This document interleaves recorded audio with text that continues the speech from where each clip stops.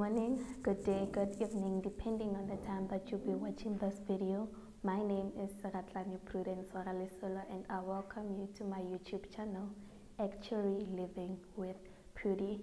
If you're a returning subscriber, welcome back. It is much appreciated. Yes, so today we are going to be doing a recommended video. So, Joyce Didi commented on my actuarial myths video. I think that she wants to see this video, so I'm assuming she's a she. Yes, so this was a video that I was planning on uploading the week before, but I thought, let me do a Pasir video instead of doing this one. Then I'll do this one the following week. Then it happened that someone was actually looking for the video, so yeah, we are just going to talk about my high school subjects, how I decided to do Actuarial Science, and how I managed to get into Actuarial Science. Basically, like just that. So I did 7 subjects. Most people do 7 subjects. I did 7 subjects: maths, physical sciences, life sciences, geography, SPEDI, home language, English FAL, life orientation.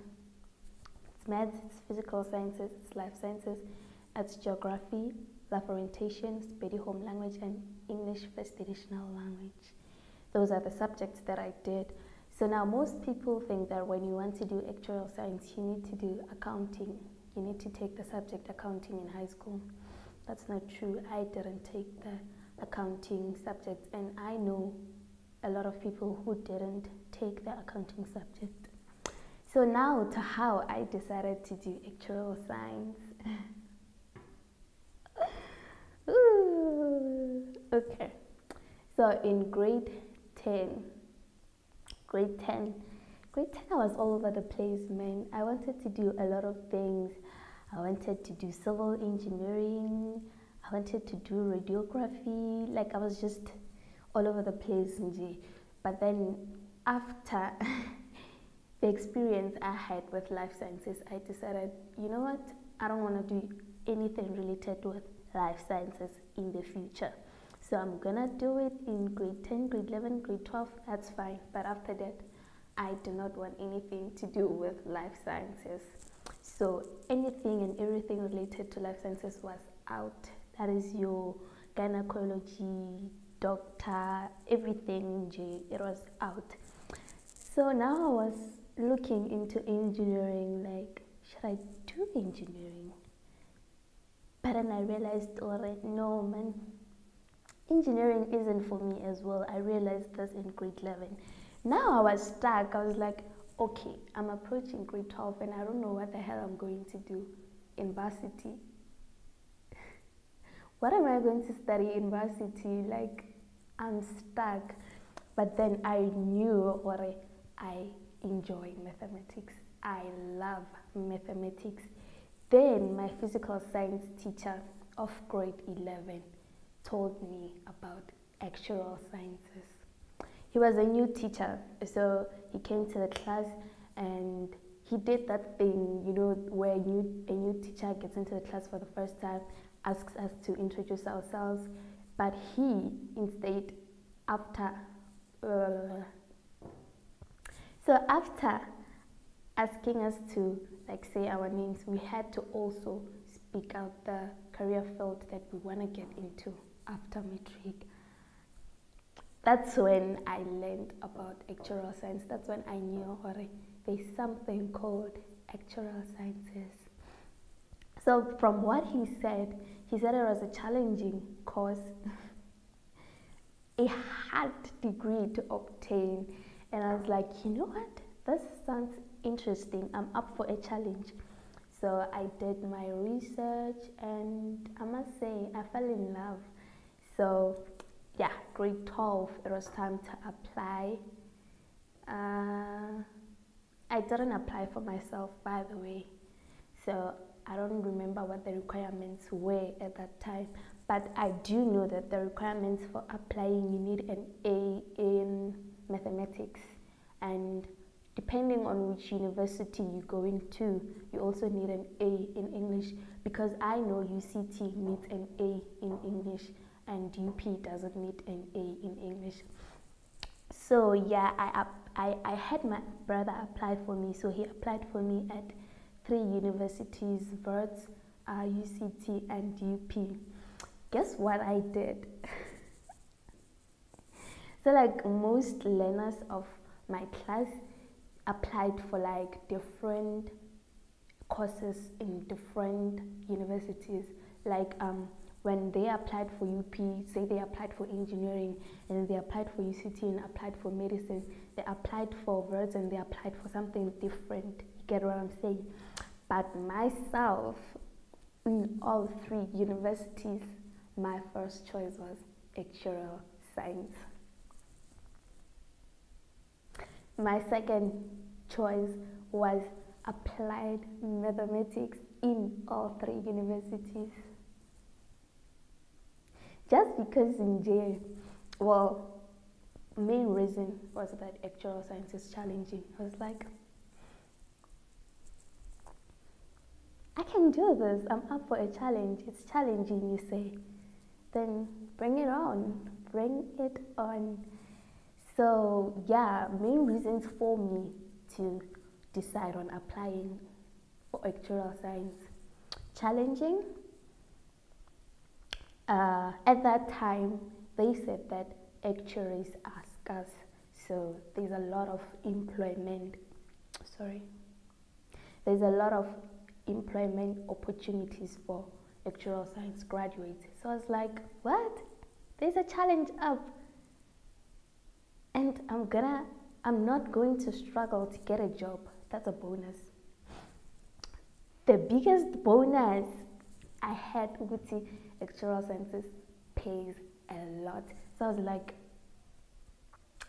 bona, Actuarial Science it is. And I applied for Actuarial Sciences in all 3 universities. What would have happened, guys? Okay, so yeah, my words application, I don't know, but something happened to my words application. I had a student number and somehow I didn't appear on their system. Like, how do you issue a student number and then later on I don't appear on your system? How? So that's how I didn't end up in Wits. UCT.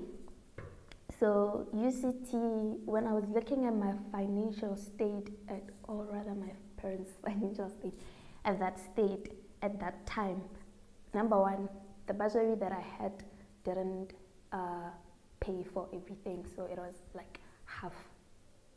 It paid for half of the things. So comparing UCT costs and UP costs, I was like, no man, UCT is way too far. I'm gonna have to book flights to go there, traveling expenses, accommodation. I'll be stuck in a place that I don't know and I'm not financially okay. A place that is far from home and I'm not financially okay. That's how I didn't end up in UCT. Hence, I ended up at the University of Pretoria, and I must say, I am enjoying myself at the University of Pretoria. So, yeah, NBT, okay. I'm not sure how NBT works right now, but there's someone that I know, or that I heard of, that I heard of. So they didn't like get the, I'm not sure if it was maths, they didn't get the A for maths, but their NBT results were tops. So they took the NBT results as well as her matric results, and she got accepted into the degree. And one other thing, if it happens that you don't qualify, like you don't guys, you don't need the minimum requirements to get into actuarial science. There is an extended program for actuarial science at the University of Pretoria. I'm not sure of other universities though, so yeah, that's basically my story, nothing fancy. So yeah guys, like most people, I got into actuarial science because I had this machango, I had this money, and I wanted challenge. Like I wanted something that was gonna give me challenge, because like I was a competitive person back in high school. So yeah, that's basically it, nothing much. But then as time went on, I started falling in love with actuarial science. I started learning more about actuarial science than when I was a first year. Yeah, I think on the next video I'm gonna talk about the UP syllabus, and yeah, we'll see. But anyways, I hope you enjoyed this video. If you did, give it a thumbs up. Do comment, guys. I would like to give a shout out to Joyce DT. Thank you so much for the recommendation, and thank you to all others who are commenting. Woo! Thank you to all others who are commenting. Share it with people, guys, who would find this kind of videos useful and interesting. Please share, and don't forget to subscribe. That was all from me on today's video. Until next time, stay safe, stay blessed.